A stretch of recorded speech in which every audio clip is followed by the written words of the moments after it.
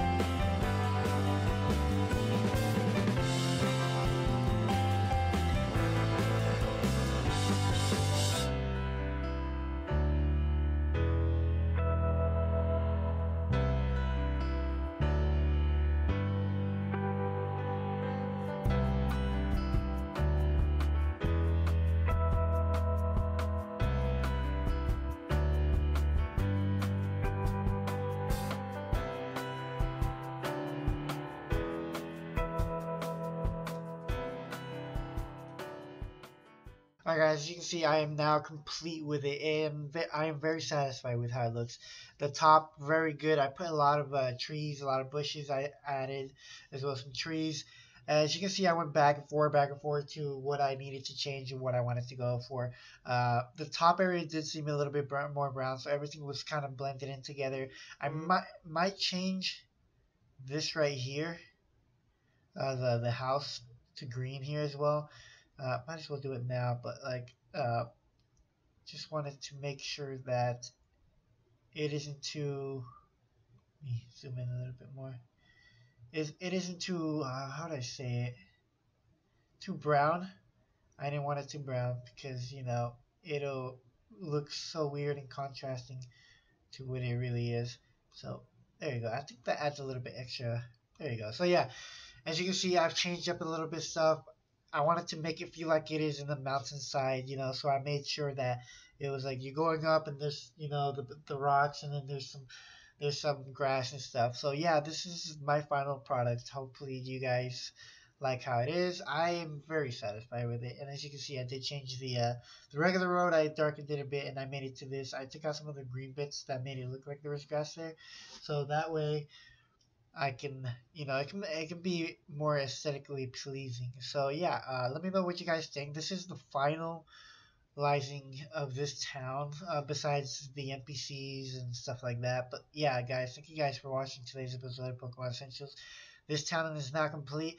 Now, the next video, it'll be finalizing some of the other routes. I have some ideas with the Punica Forest, since I do have some more tiles that I found. Where's they at? Specifically, where is it at? I'm pretty sure. There you go. Specifically these right here, which are going to be really cool to use. But yeah, so I'm going to be finalizing a lot of routes. Most of it was just rough sketch. I still haven't found anything for the caves, but I do have to keep searching for that. And yeah, now it's just kind of finalizing the first few routes, and then after that we'll be working on some of the NPCs, some of the Pokemons, stuff like that, and then we'll be testing out the game and seeing how it turns out. So I'll see you guys in the next video. See ya!